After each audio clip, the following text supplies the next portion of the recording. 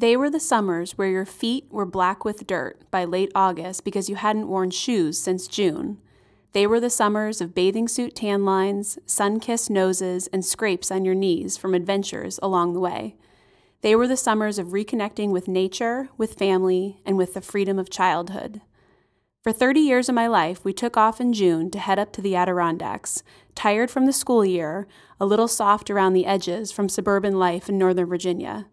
8 weeks later, we returned, browner from the summer sun, stronger from running, climbing, and swimming, and happier with the memories we had just made. For 8 weeks, we would have no real connection to the outside world. Most of this was really before cell phones, and even if we had them, they didn't work anyway. There was no reception, no internet, and no TV. And believe it or not, there was no such thing as boredom either. We were so active, from hiking the surrounding mountains to kayaking to water skiing to sailing. With our cousins, we played hours and hours of games, croquet and volleyball on sunny days, and competitive board games on rainy ones. Some of my friends from school stayed home and did summer camps or made money with summer jobs. Some of my friends went with their families on vacations to Europe or Hawaii or the beach, but for us it didn't matter. There was no decision-making about how we might spend the summer. We didn't need to spend money and go on a fabulous vacation overseas. We didn't have the money anyway. We had Lake George. So how did we get so lucky? What was my family's journey to Lake George? The story begins with John Kingsley. He immigrated from Hampton, England in the 1640s, starting a new church in his home of Massachusetts with the influential minister and author Cotton Mather. At that time, tensions were high between the Native Americans and the new colonists, and he and his adult son Eldad ended up being killed by the Passaconaway Indians. Luckily, Eldad had already had a son of his own, who was able to continue the family line in this area. Several generations passed until Peleg Kingsley Jr., a captain in the Revolutionary War, moved the family to Fort Anne, New York.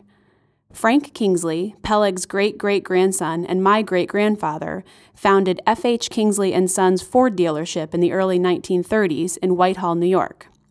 The decision he made that led us to Lake George was to marry Lucretia Burley, the great-granddaughter of then U.S. Congressman H.G. Burley, who was from Ticonderoga, New York, and owned land on the lake. Frank and Lucretia passed their land on to their 3 sons in 3 neighboring pieces. On the land that became my grandfather's, he and his wife, Barbara Hill, built a camp for summer use.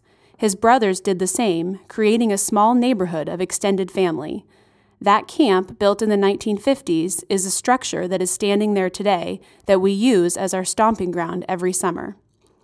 My brothers and I, and our many, many cousins, represent the 13th generation of Kingsleys in America since John, and now my son is the firstborn of the 14th. This picture shows the current living 4 generations sitting outside at the lake on July 4th last summer. While our lives have changed drastically since the 1640s, the slice of land on Lake George is a reminder of that history and lineage. In our family today, it's an escape from our real lives, an 8-week journey back in time to life without iPhones, Netflix, and Facebook. It has become a special place to create memories and celebrate family, so special that it's even where I decided to take the plunge and get married a few years ago.